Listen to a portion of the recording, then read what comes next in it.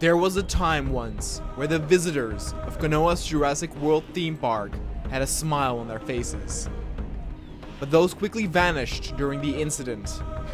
The incident where all dinosaurs broke free after an enraged T-Rex made its first attempt to escape. Many were eaten by the prehistoric tyrants.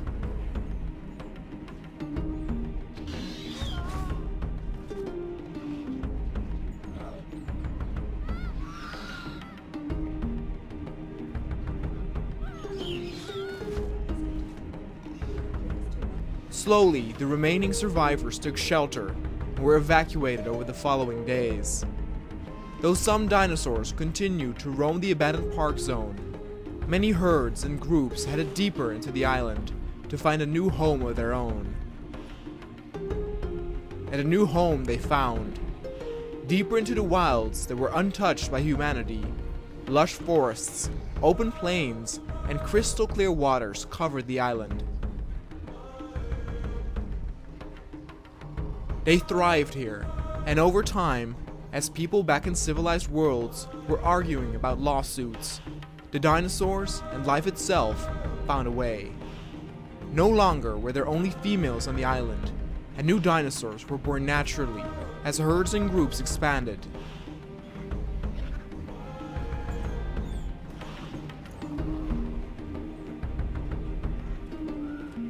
A whole new ecosystem rose up where all beings played a function, from little critters to species not even revealed to the public. The Pachycephalosaurus was a herbivore that was being bred behind the scenes at the park, but never managed to be released. With the incident, some of the young ones got free. Many new types of creatures were spotted by planes flying over the island to make photos to report on the situation.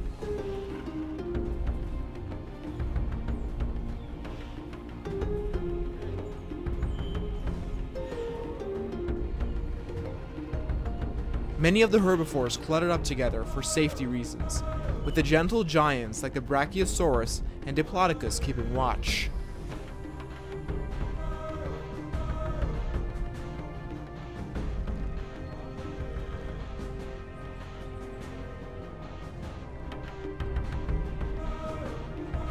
And in the background, remnants of the once lively park could still be spotted.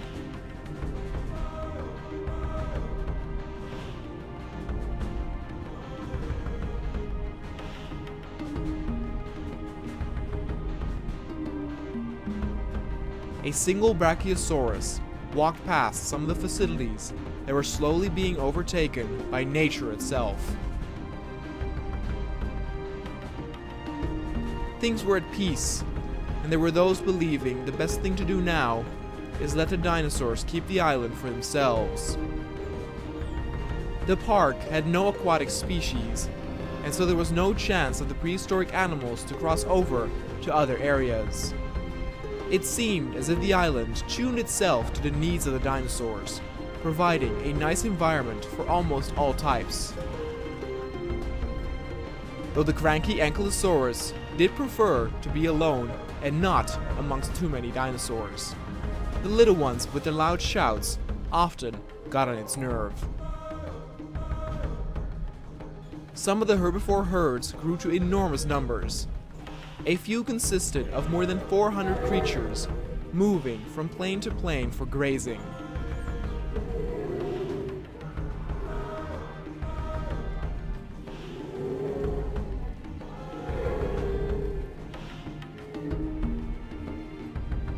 There were still some feeders left from the park that still offered something to eat as well, though it could in no way provide for the entire herd.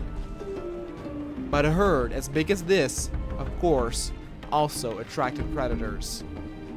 Every once in a while, a large carnivore like the T-Rex rushed out in the open to eat an unlucky herbivore. But predators also came in smaller variations like the baryonyx.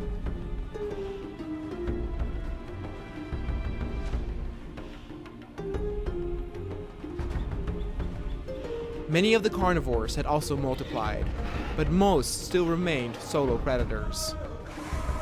Duels for hunting grounds were not uncommon.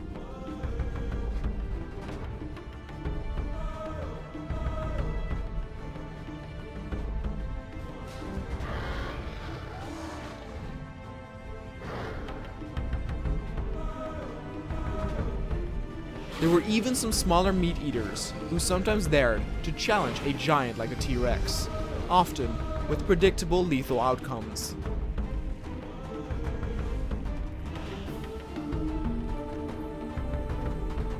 But even these predators fitted into this new ecosystem and had their part to play to avoid overpopulation of the herbivores.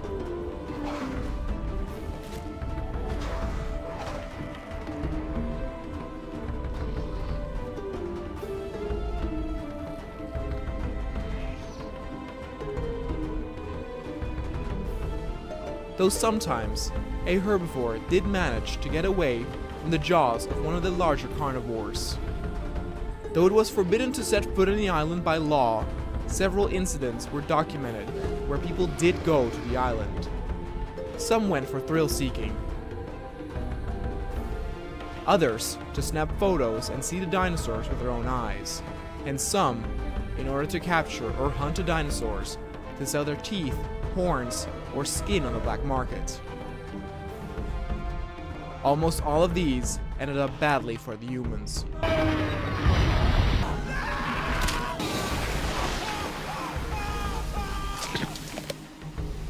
Despite the death toll, those trying to get on the island still continued to try for whatever reason.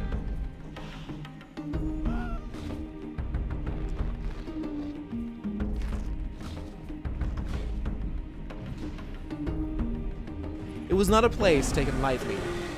Though it could provide peaceful imagery with quaint groups of herbivores, it was a matter of survival of the fittest. Darwin would be proud.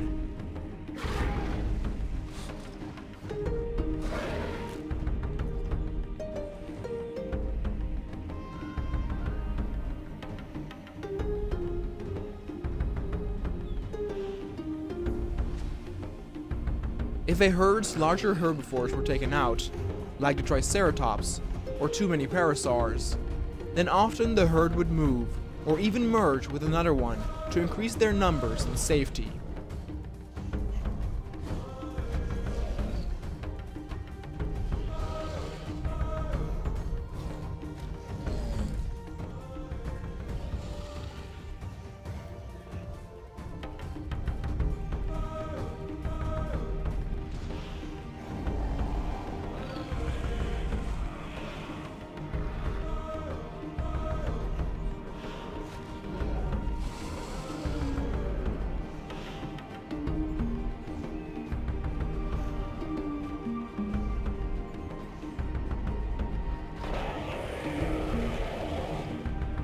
Larger carnivores hunted their prey for survival and fought fellow predators for turf, but all of it was out of necessity to survive.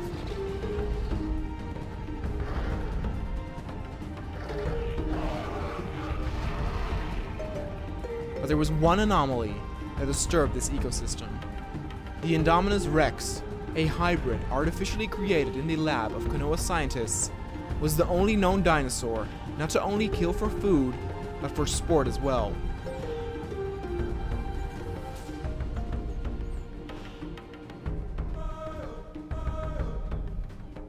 At first, it seemed to fit well into the entire ecosystem, with the herbivores not paying too much attention to it after it had just ate a hot meal.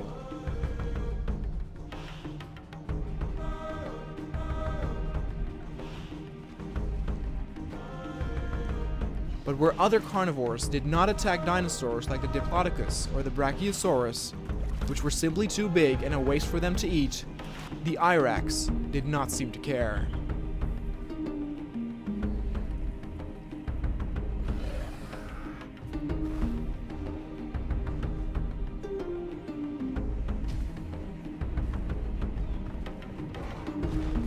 Multiple occurrences of the Irex slaughtering these giants had been documented, and at the rate that the killing continued, the ecosystem would not manage to last.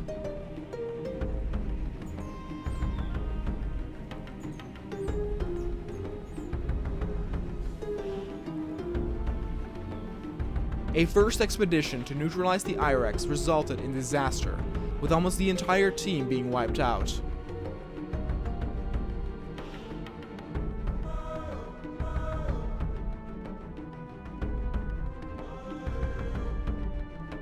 But with the regular hunters' need to feed and look for ever-decreasing prey, things were growing desperate. The I-Rex killed dozens of helpless dinosaurs daily, often not too far from the hunting grounds of other carnivores.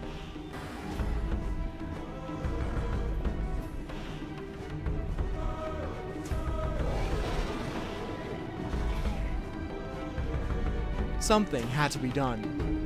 One particular scientist who worked for Konoha and managed to evacuate in time during the incident had a rather unconventional solution. After the Indominus Rex had been successfully created, a small part of the team had started to experiment on making another hybrid. The scientist felt that the only way to neutralize the I-Rex was by sending a new hybrid dinosaur. Let a monster defeat another monster. A team of specialists was being assembled, and the humans were once again on their way to the island. As the large expedition team, meant to restore the balance on the island, was on their way, a smaller team went ahead of times to locate and document the dinosaurs for intel purposes. With the dinosaurs heading deeper into the island, it was sometimes difficult to pinpoint each species, and a large amount found shelter in the swamp area of the island. The swamp was not too far off from the coast, and held its own unique ecosystem with specific flora and fauna types. The area in and of itself came with some advantages to the dinosaurs, both big and little.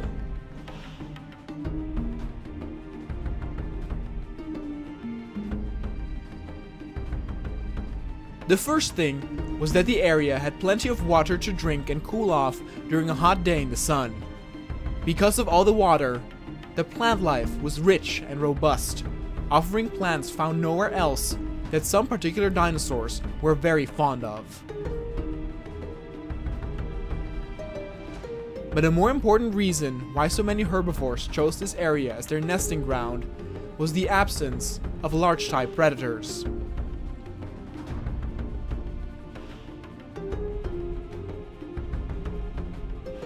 The muddy waters made it difficult for them to chase their prey, and the thick vegetation surrounding the water worked as the perfect escape route for the herbivores.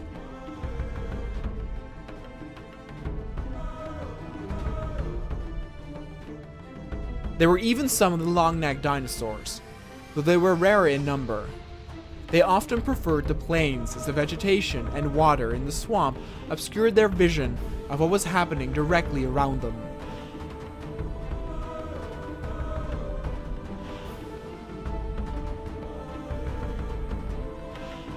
The safety and thriving dinosaur population resulted in some really rare and never before seen dinosaurs to be documented here.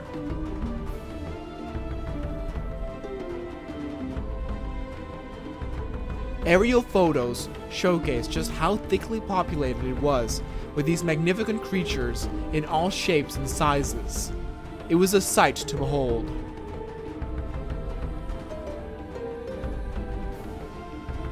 But all these dinosaurs living so close on top of each other did bring its own share of problems.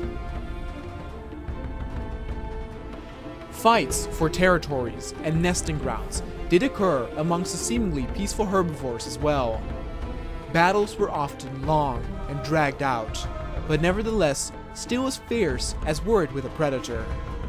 These battles for territory often ended with one of the herbivores dying of its wounds.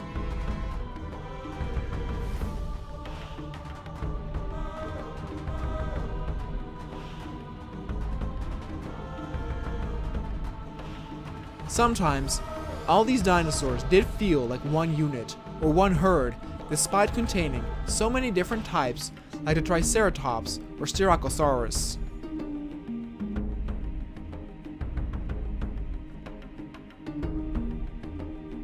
Amongst these horned dinosaurs, it was documented that there was one species never before seen in the island which was present at the swamp area.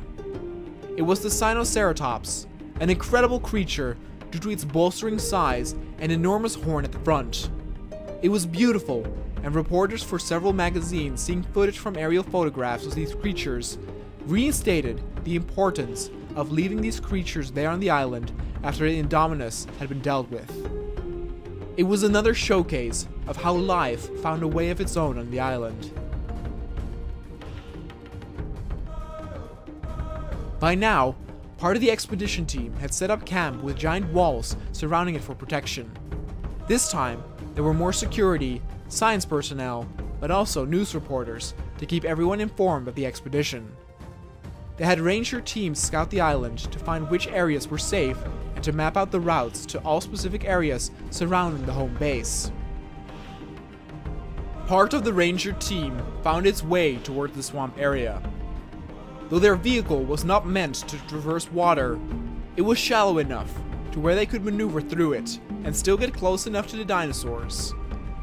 Some of the ranger teams had photographers with them to get good shots for experts to study back at the base. But unfortunately, some of the rangers got a bit overzealous and got too close to the dinosaurs, spooking them with severe consequences for the ranger team.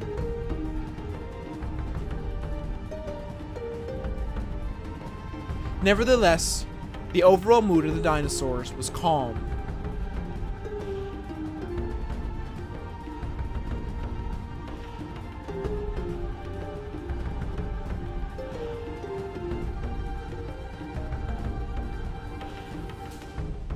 The great mixture of species gave perfect chances for scientists to study dinosaur behavior more and how they interacted with each other.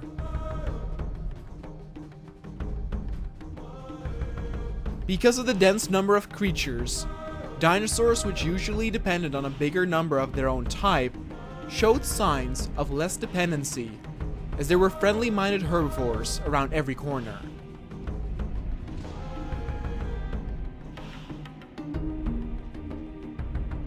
But was this biome truly a sign of complete safety for all animals alike?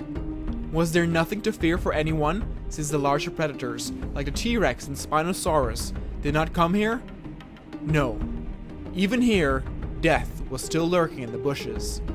But it came in the form of smaller predators as well. The Velociraptor could maneuver fast through the water and stalk their prey. Their smaller size sometimes even gave them an opportunity to move through a herd unnoticed, as it was packed with cluttered up dinosaurs.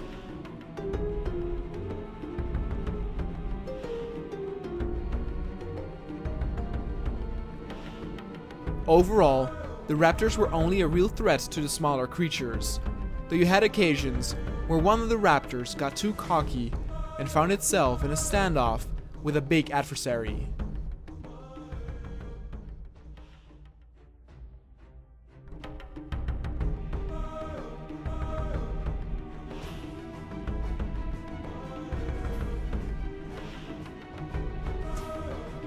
Often this ended up with the raptor turning away, as it knew it could not win. But then at the same time, it was documented that it could take down some of the bigger herbivores who did not possess a direct way of defending themselves, like the Triceratops or Stegosaurus.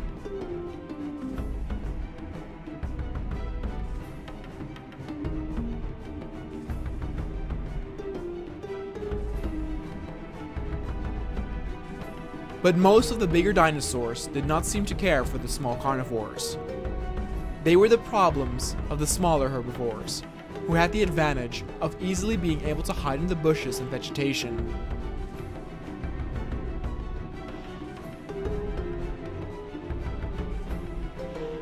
But even though apex predators did not roam here, it did not mean it was completely safe either. A particular carnivore, the Carnotaurus, was smaller and more agile than your average T-Rex and could maneuver through the swamp area with ease. It used the vegetation as cover when sneaking up close to its prey. The Carnotaur had up until then not been documented in the park and got previously destroyed.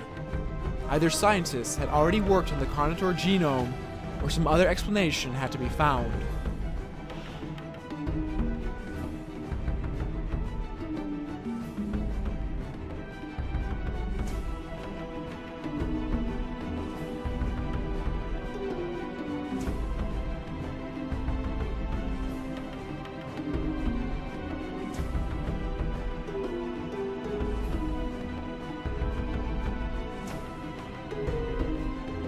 Besides the swamp area with its herbivores being a source of food, it was also a rich source of drinking water, as much as it was for the plant eaters.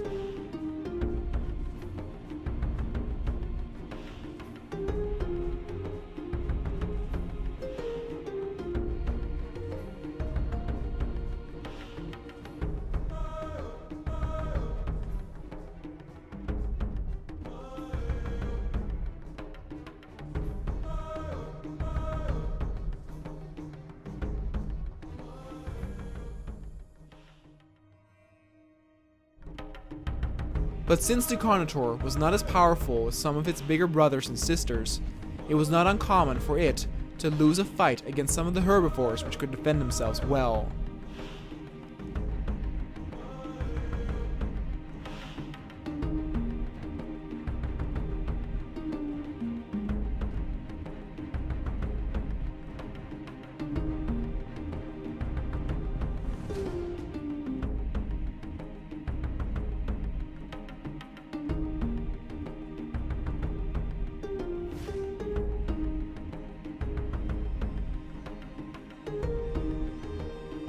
But despite the dangers, it paled in comparison to some of the other areas where the Indominus or other more giant predators roamed and gave an overall relaxing and pleasant atmosphere.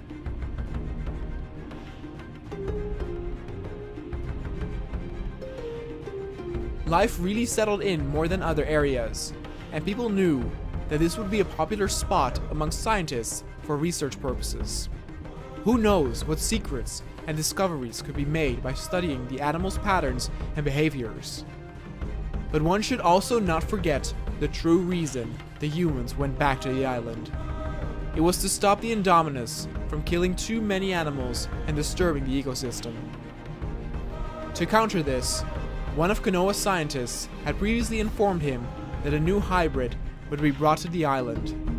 The night before, on an island a few miles from the one where the park was built, the hybrid was showcased to officials and army generals for the first time. The new hybrid was known as the Indoraptor. It was a hybrid between a Velociraptor and the Indominus Rex, the one that was used in the gladiator fight back in the park. The dark of night reduced the Indoraptor to nothing more than a silhouette, but people were amazed by the ferocity of this new creature. Soon, it would be unleashed and face its nemesis, the Indominus Rex.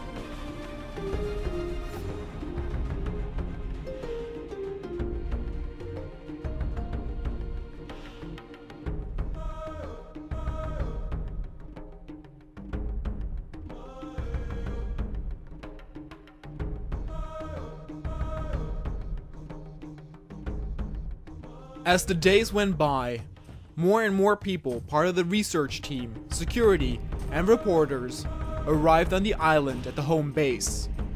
The facility grew and expanded, and it became quite lively all around the living quarters. Each member had their own designated section, with the scientists and security giving out reports in a specific press area. The entire world tuned in on the news to follow the latest developments on the island. The entrance of the base camp had been secured by large fences on either side.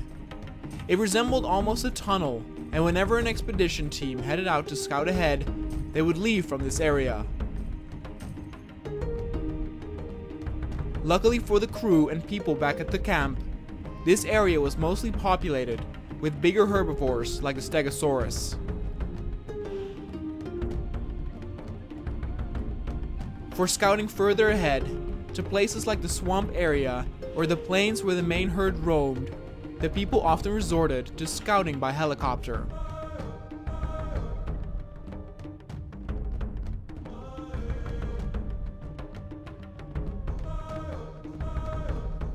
Every now and then, they would come across a dangerous predator like a single Spinosaurus.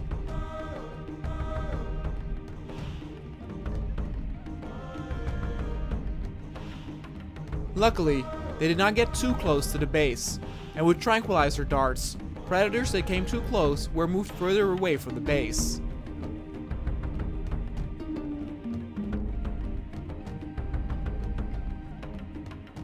Despite this well-organized system, it did not mean that the team of specialists that were sent out to the island did not deal with setbacks.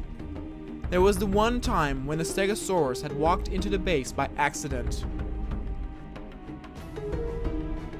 Though it did not intentionally attack anyone, it got startled by this weird environment, and in its panic, it did trample a few members stationed in the base to death. The rangers of the helicopter team were quick to respond though, and put the beast down before it could do any major damage to more people in the facilities.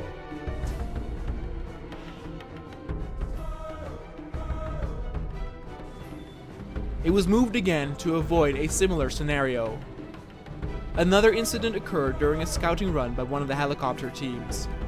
Up until this point, all helicopter runs went without any trouble. But one team got too close to the holding pens where the flying creatures were being held back in the park. The sound of the helicopter startled the animals, and they attacked the helicopter, which ended in some fatal results. Weather on the island could also be quite unpredictable, but the most they suffered were some rough wind gushes and heavy raindrop. Then another incident involved an attack on the base camp by a nearby carnivore. It was rare for carnivores to come so close to the base, let alone enter the small path leading up to the entrance. One would really think they should be thinking about putting a giant gate or door there. That day, a scouting party was sent out that got the scare of their life when they ran into the jaws of the evenly surprised Carnotaurus.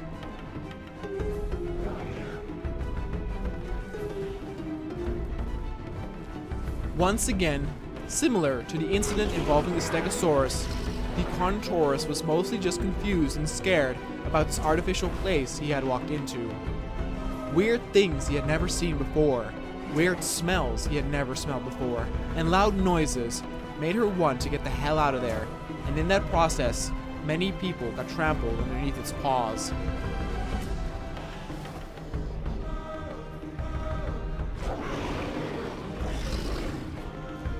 The ranger team was on it again, but the target was more mobile and smaller than the previous encountered Stegosaurus.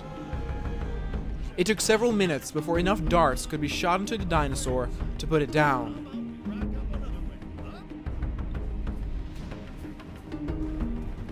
In the end, the Carnotaur made her own way outside, dazed by the tranq darts. She bit all around her, snapping at some unlucky members of the team. Though most of the fatalities happened due to being squashed, there were a few cases of people who were devoured by its snapping jaws.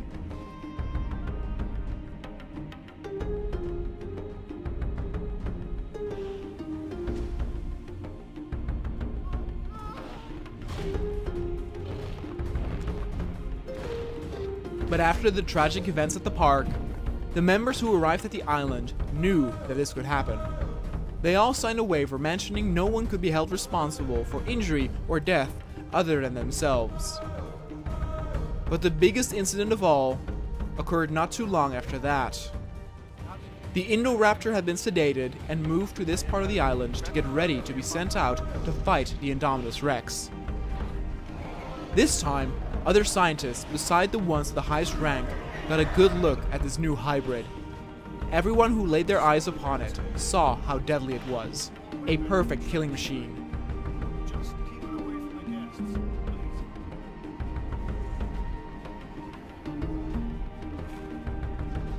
You could look in its eyes and see it figuring stuff out. Immediately, it was trying to find opportunities to escape its pen. But security had learned from their mistakes at the park previously.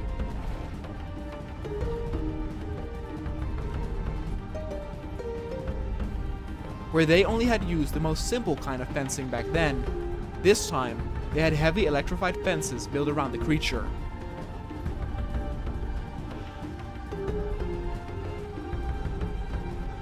The Indoraptor tried a couple of times to escape by attacking the fence, much like the T-Rex had done in the park, but it was for naught.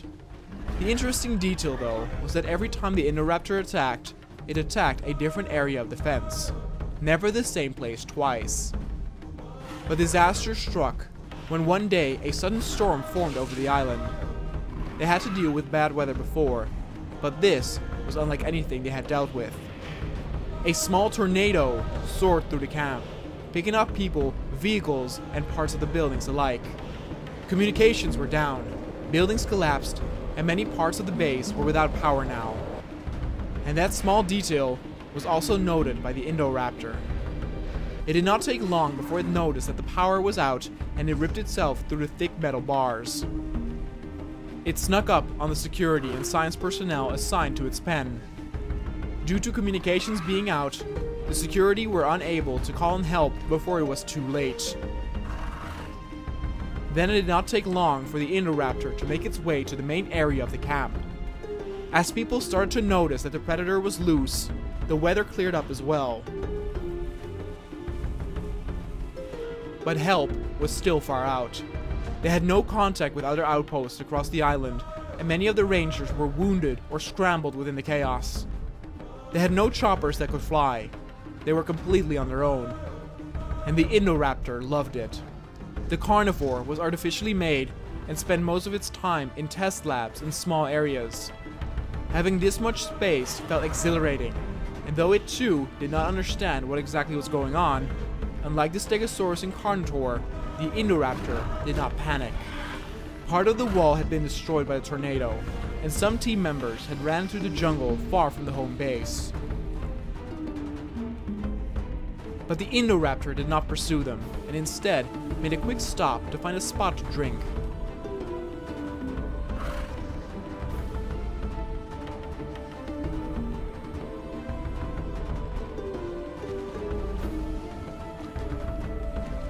The chaos of the storm had also drove some of the nearby Stegosaurus towards the base. A similar display of the earlier incident occurred once more, as some helpless people met their end underneath the running giants. The Indoraptor did not seem to care that much, and continued to explore the area and eat a delicious snack here and there.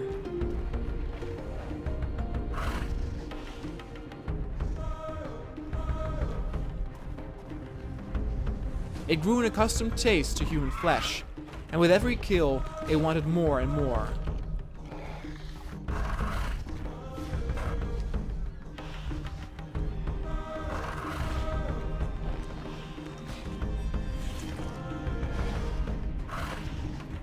Eventually, the Indoraptor and a single Stegosaurus did end up facing off against one another.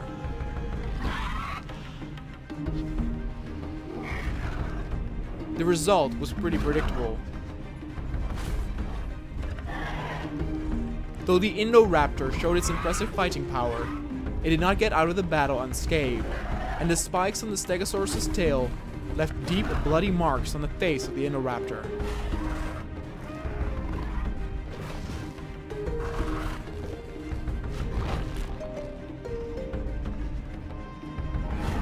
Power was still down, but a checkup squad from a nearby base had arrived after the weather had cleared up, and one of the helicopter teams tried its best to sedate the Indoraptor.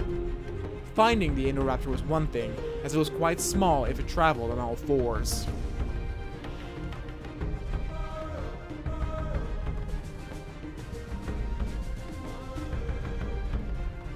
Eventually it was spotted, and the team hastily tried to take it down.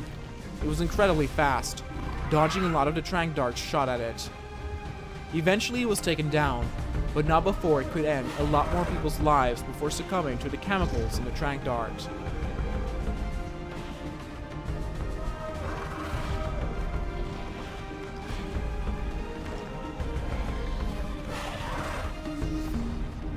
Then by transport chopper, the Indoraptor was lifted towards a more secure pen, and the research team would spend the next few days rebuilding what was lost.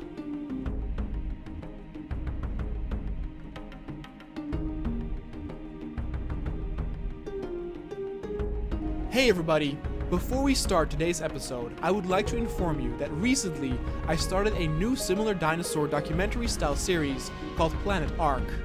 Much like we do during Season 2 of Jurassic World Evolution, we take a closer look at all of the giant beasts on the ground, in the air, and under the water in episodes with each their own particular biome as a topic. The first episode is already out and gives a glimpse of all the cool areas, creatures, and things to expect. The link to this episode can be found in the description down below. If you are a fan of this Jurassic World Evolution series, Be sure to check out my Planet Ark series as well, as I'm sure that there are many similarities that you will like. Thanks again for the huge support in this series, and enjoy the episode. A few weeks after the incident involving the Indoraptor escape, things had returned to normal again at the base camp. The Indoraptor was recaptured, damages to buildings were repaired, and bodies that were able to be recovered were sent back home. Though the sight of the Indoraptor frightened some, a few others, mainly reporters who stood at a safe distance when the incident occurred, convinced many viewers of the potential it had to battle the Indominus Rex. Thus the next step was to locate the Indominus Rex and to unleash the Indoraptor. One particular area that experts believed they had a high chance of spotting the Indominus would be the plains. The plains that held the largest herd on the island.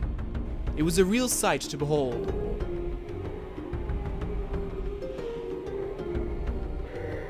Hundreds of dinosaurs, many different species, all came together in the clearing where they grazed, drank, played, and slept. The plains were so vast that though there were so many dinosaurs currently there, wandering dinosaurs could still find quieter places if the chaos got a bit too much.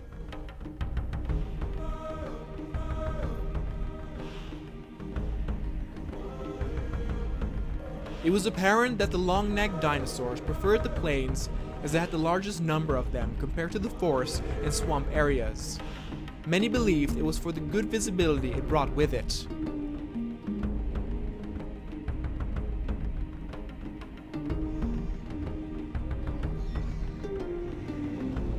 But smaller dinosaurs also preferred being in this big herd. It was almost as if they disappeared within all the ruckus around them. Small patchies could be seen playing and sparring it out against one another.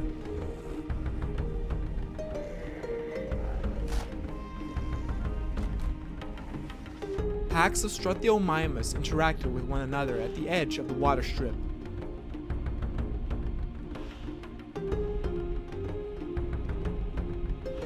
It seemed that interaction between the dinosaurs in general was far more common here compared to the forest, swamp, and beach area. The openness of the field probably made this the perfect environment. Dinosaurs that were at the center of the group did not have to worry about watching for predators, since those situated at the edge were functioning as lookouts.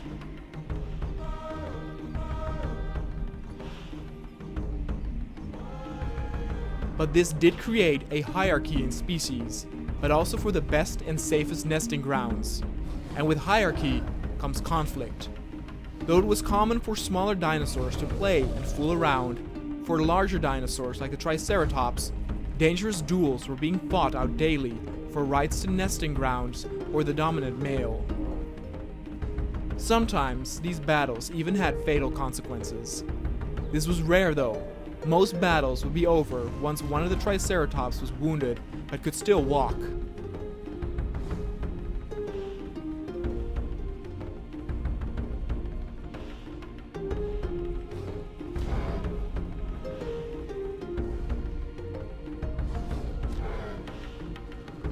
The losing one often was pushed to the side of the herd until another opportunity would arise to fight for a spot once more.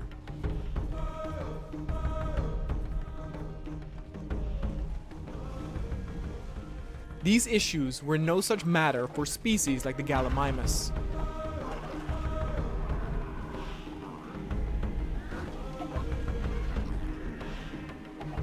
And though the large amount of animals can be a bit startling at first, once you look closely, the personality of individual dinosaurs can be easily studied.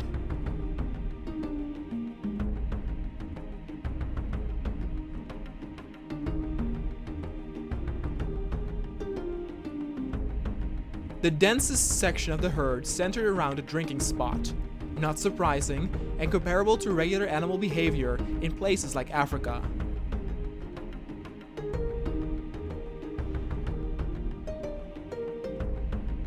Similar to the swamp area though, the dense population resulted in certain types, like the Styracosaurus, to be comfortable roaming alone despite being normally dependent on being in a close proximity of likewise dinosaurs.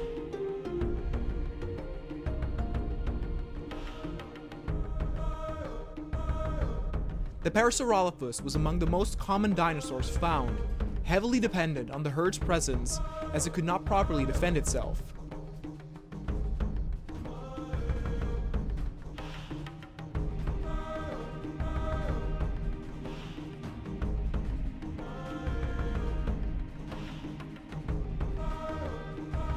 On a hot summer day, some of the dinosaurs could be found spending time inside the water to cool off.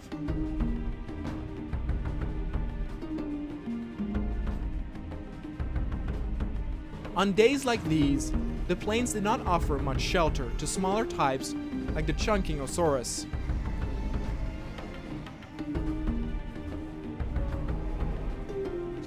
As the water often was treaded by different dinosaurs alike, it was not very pristine or clean as is, but it did the job for most of the animals.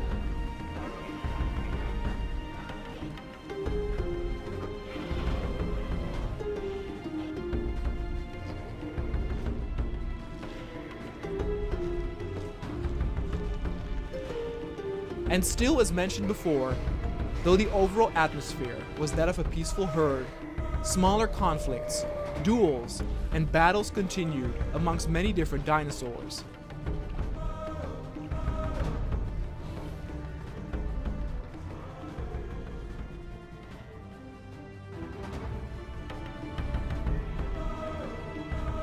Even the smaller Torosaurus, that could not prove such a spectacular display as their Triceratops counterpart, had their own issues to fight out.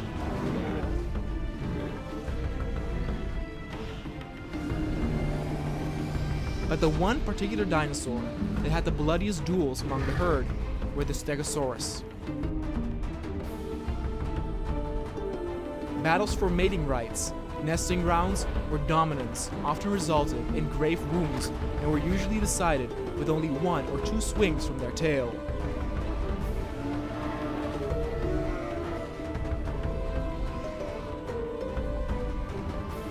Though their tail spikes were an effective weapon, it lacked pinpoint accuracy and thus often lashed out ferociously at one another. It was common for a Stegosaurus to be fatally hit and succumbing from its wounds.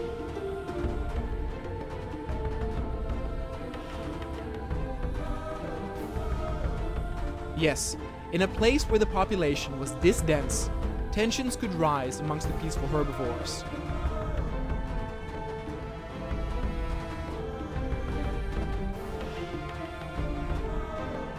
Luckily, though conflicts were reoccurring, deaths were rare and far between.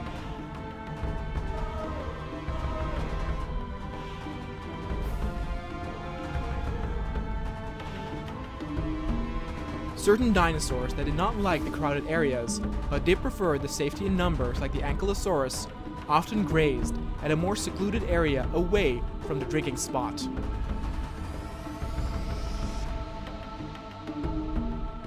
But as mentioned before, the dinosaurs standing around the outer perimeter had an extra function of being spotters for danger.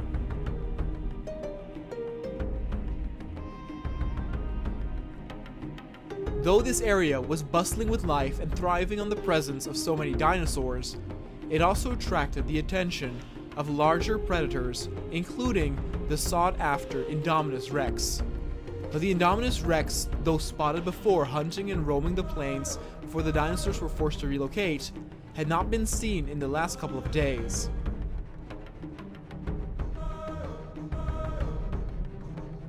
Instead, other incidents involving predators like the Ceratosaurus had been documented. But the interesting part was that though the Ceratosaurus came here to feed and drink, the entire herd did not run into the forest immediately when the carnivore had been spotted. Some even had more eye for each other as duels were being fought out, with the carnivores leaving them to their match. Instead, the herd then stopped, realizing the strength in numbers increased the chances of not being picked individually as a meal. For some of the weaker-minded dinosaurs who stepped too close to the herd's outer area, this proved to be the case.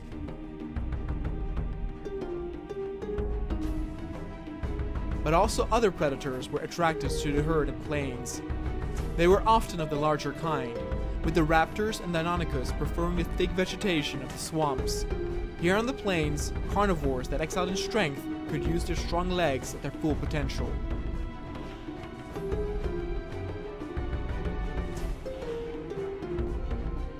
Nevertheless, if a carcass was found among the herd from a previous carnivore hunt or lost duel, they would never say no to that. Even the giant T-Rex female had been spotted hunting the plains and be given the same rather passive treatment like the other carnivores had.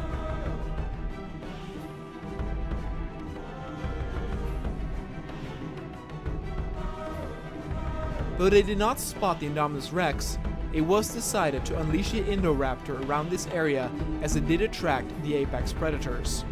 Maybe the presence of a new hybrid could even be sensed and would be a reason for the Indominus to show itself.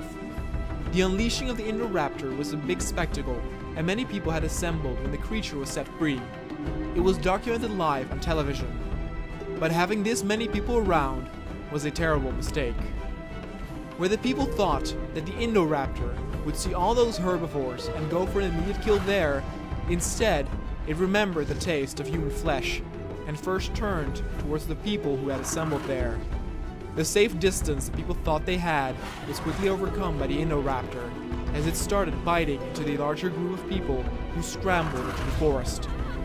A handful of men and women died once more to the jaws of the Indoraptor. It was a tragedy that could have easily been avoided, and thus, in the future, reporters and other non-essential personnel would not be so close to the dinosaurs when they would be released into the wild. After completing its carnage, the Indoraptor finally got eye for the herd in the distance. It hurried itself towards the new area to explore and see what it had to offer. It would need some time to adjust and learn how to hunt its new prey, but in due time, the Indoraptor would make this place its home.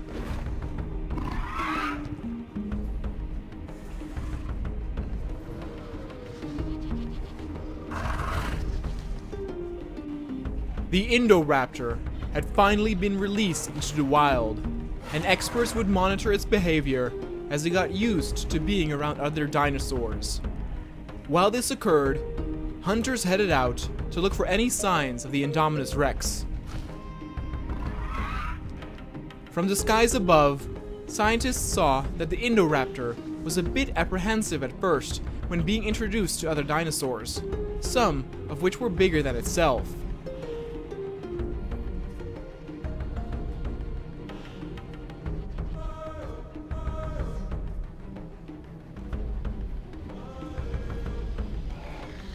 But those who designed the Indoraptor had come up with a mechanism to pinpoint the dinosaur towards a target and attack it.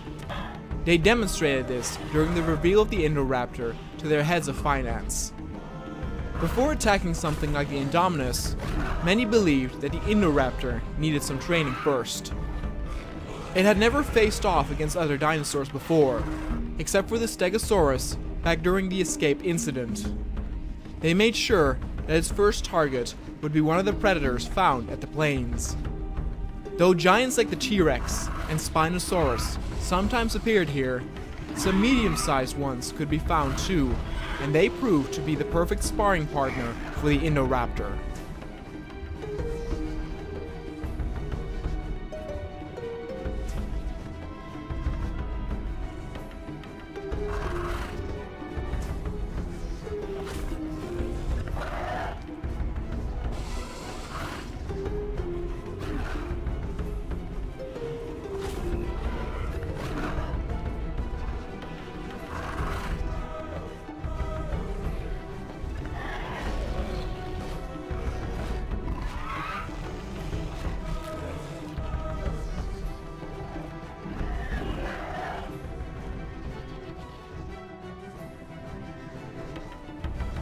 Besides just learning to fight big predators, the carnivores in and around the plains also had another function. They showcased the Indoraptor how to hunt larger herbivores for food.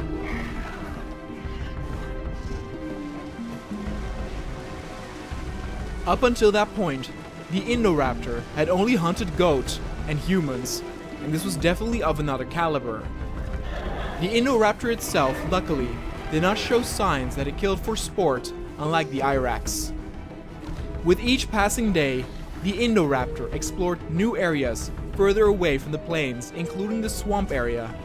Here, it would face smaller and quicker enemies like the Velociraptor. Though size-wise it could not compare, and therefore really function as a proper training fight for when it would face the Indominus, it did teach the Indoraptor of the different capabilities that different dinosaurs had.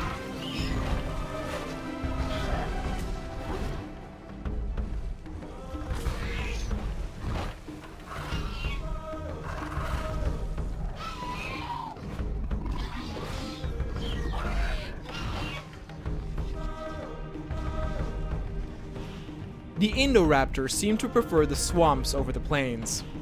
Its smaller and more horizontal-oriented posture probably attributed to this fact. Over the next couple of weeks, it was not startled of any of the creatures it encountered anymore.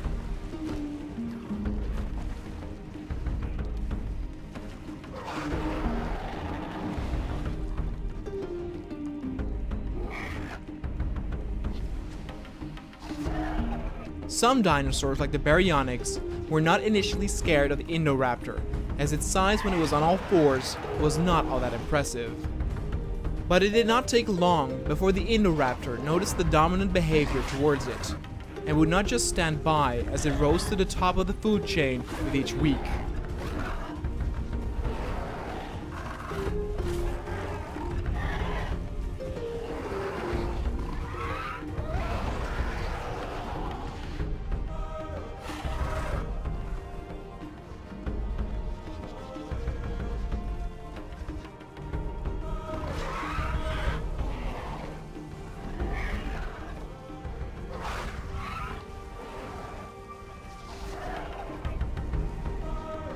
After this attack, no other Baryonyx challenged the Indoraptor, but this first one had to pay for its mistake with its life.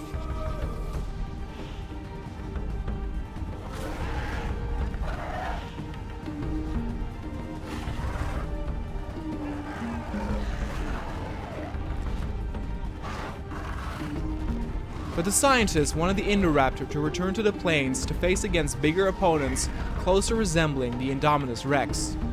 By using the guiding mechanism, they lured its way back towards the plains right at the time when a Spinosaurus came here to drink.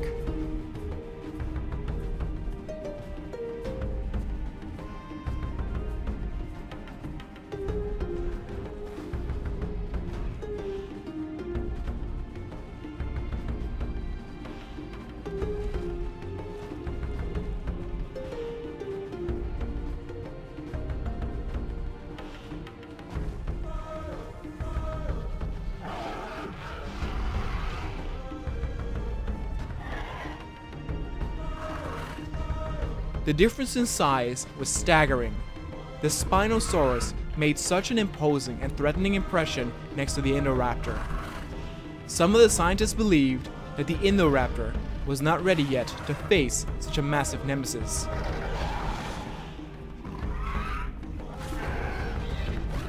But the mechanism was used to unleash the fight anyway.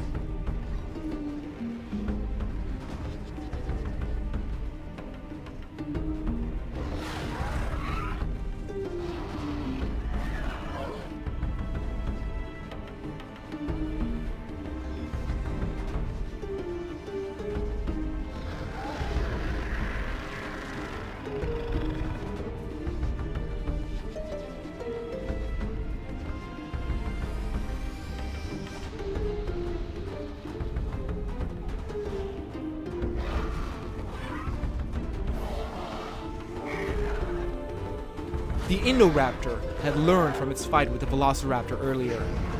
In a reverse move, it was the smaller Indoraptor that hopped onto the back of the larger predator and brought it to its knees.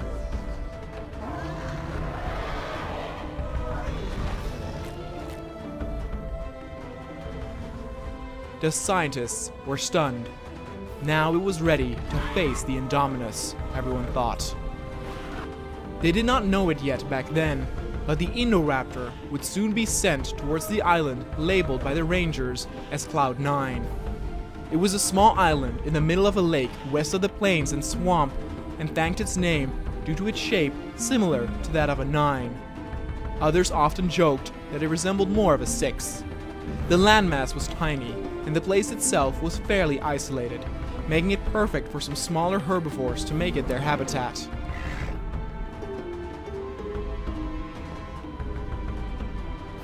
Creatures like the Torosaurus, but also the Dracorex, made this island their home.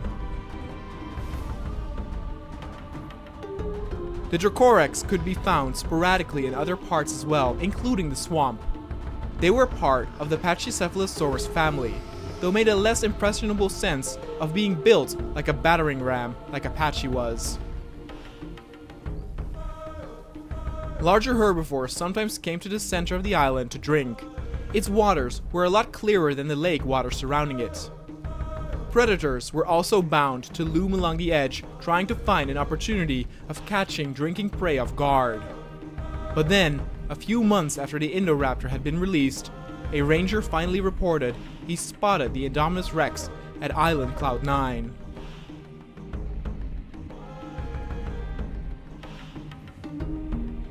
The Indominus was spotted drinking and hunting, and seemed to never get too far from the island. It took so long and so much effort to find the Indominus Rex that in their enthusiasm of finding it, the ranger team left out that there was something oddly different about the Indominus Rex.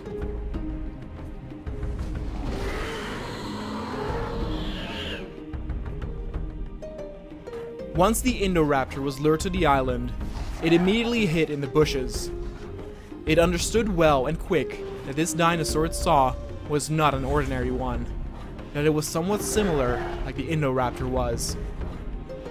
The Indoraptor showing signs of fear or being intimidated worried some of the scientists, but the Indominus got into a fight with a smaller Torosaurus.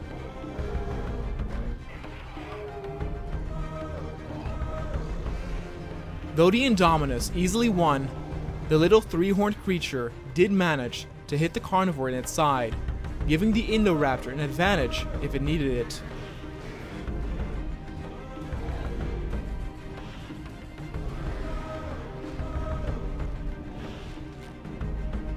Shortly after, the Indoraptor was prompted to attack the Indominus Rex. The two stared at each other.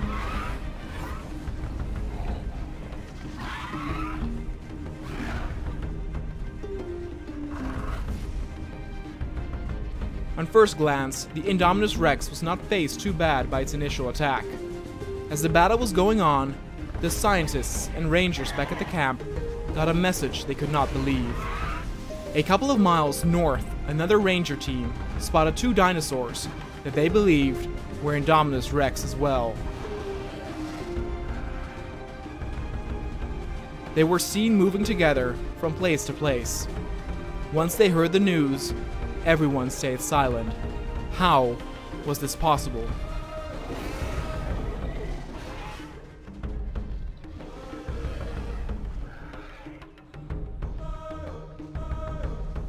The alarms were raised all over the island from the moment the news was released that multiple Indominus Rex had been spotted on the island.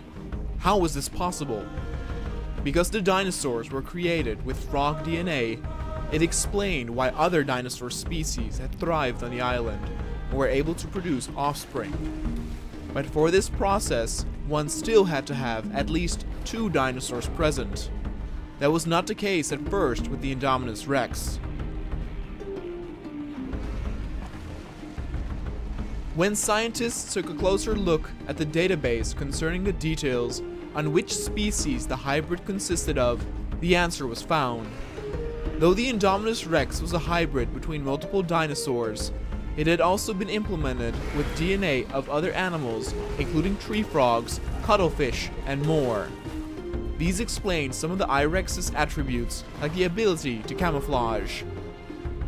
Now, though it was rare, there have been documented evidence that there are certain types of animals that can breed and produce offspring without the need of a male. Amongst those animals are stick insects, certain lizards, sawfish, and also snakes, including the pit viper snake, which was used in the creation of the Indominus Rex. The pit viper snake has the ability to produce offspring through a process labeled parthenogenesis. The scientists believed that this explained the Indominus having produced offspring, but also explained why the rangers had not been able to find the Indominus at her regular hunting grounds. She most likely looked for a secure location to raise her children until they were big enough to hunt on their own.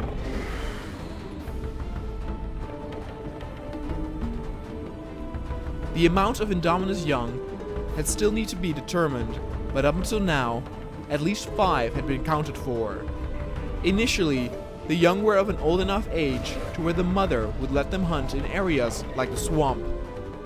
The younglings never strayed too far from one another, but they did show signs of independence.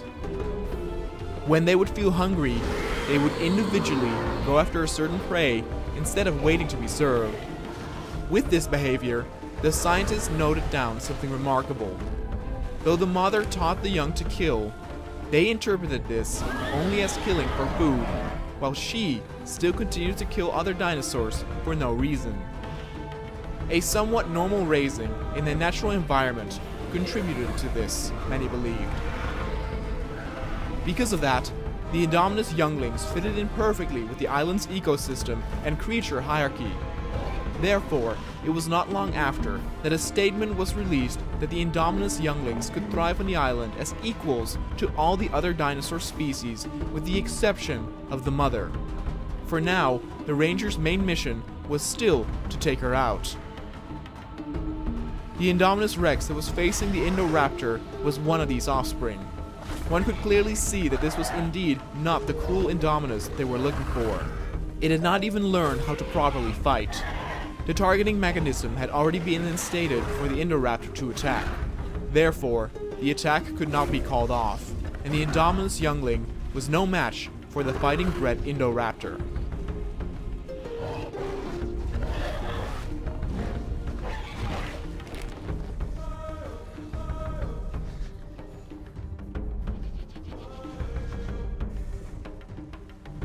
The mother had been sighted at the plains amongst the herbivores of the large herd. She had walked here alone, but some of her young ones followed her in pursuit to see what she was doing. The apprehensive behavior at first made it clear to the scientists that this was their first time that they had come to the plains.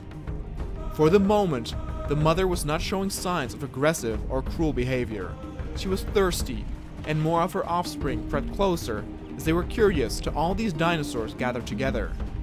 It would seem that when the Indominus' basic needs took over, it was the only time where she seemed to fit in the ecosystem of the island.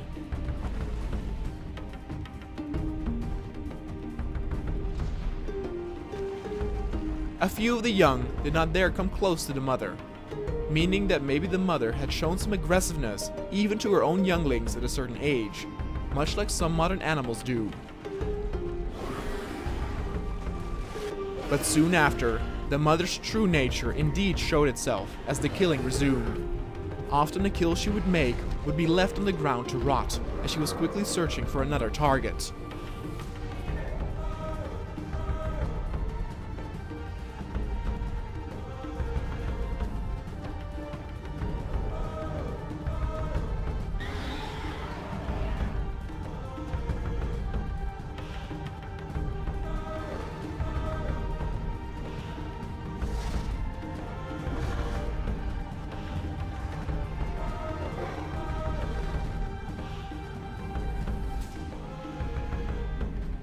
Her young once again were different. Every kill they made, they ate afterward, and would only do so when they were hungry.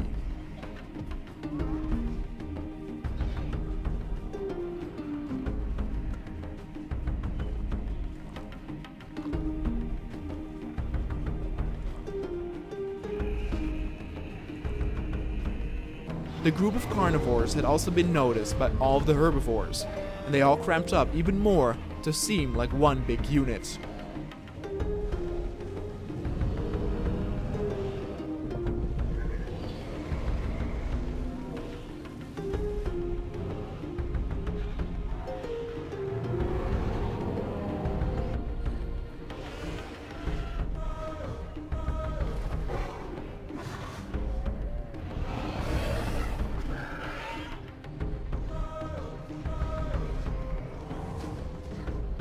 The Rangers let it be known that the Indoraptor was being transported towards the plane to face off against the mother.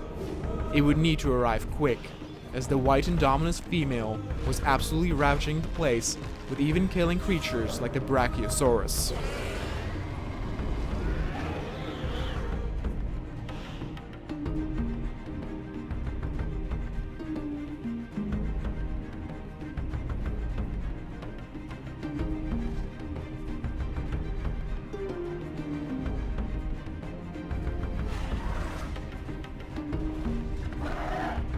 Scientists sighed of relief when they saw that the Indoraptor had arrived.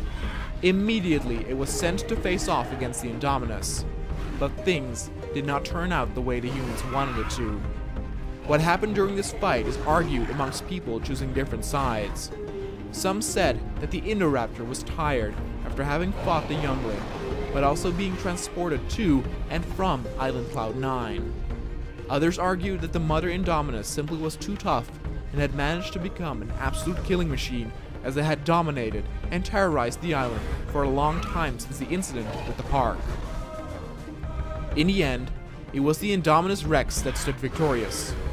The Indoraptor, in which the humans put so much faith during the last few weeks, was killed and left in the dirt like trash.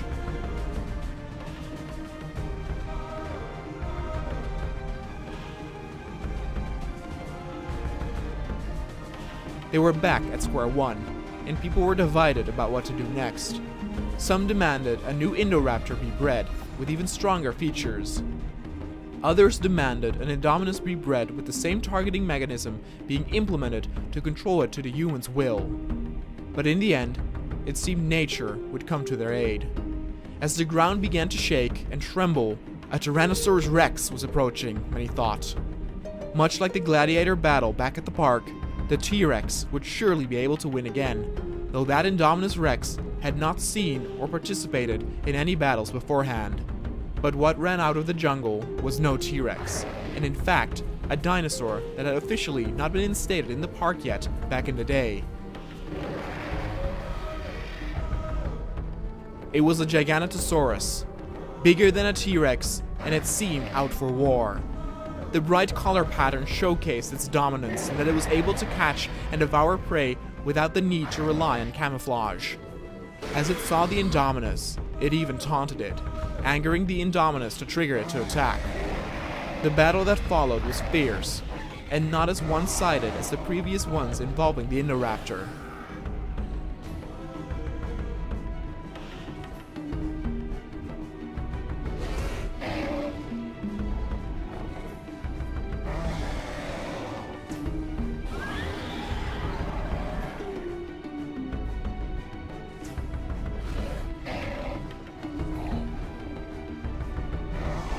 Though the Giganotosaurus made a fearsome impression, the Indominus held its own for a long while.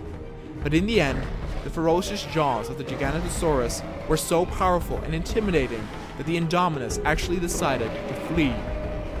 This was witnessed by her young, acknowledging to them that they were now truly independent.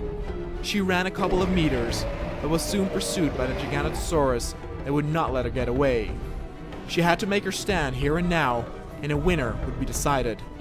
It was almost as if the island itself was against her. But the Indominus stood alone. Her times of terror were up. She had produced children that would now be interwoven in their natural habitat and play their natural role. She was the only aberration left, and with a loud snap from the jaws of the Giganotosaurus, the Indominus was finally killed off. With the Indominus' reign of terror finally coming to a close, things would return to normal over the next couple of weeks. The young ones would find their place amongst the others, and dinosaurs would thrive even more on the island than before. It was now the question what role the humans would play in all this. There were some who vowed to rebuild Jurassic Park, even bigger and better than before. Then there were others who said it would be best to leave the dinosaurs be and let life find a way of its own. And then one person stood up who thought of something that would appease both those groups. It was decided that in a couple of weeks, plans would be made to create the first ever Dinosaur Safari Park.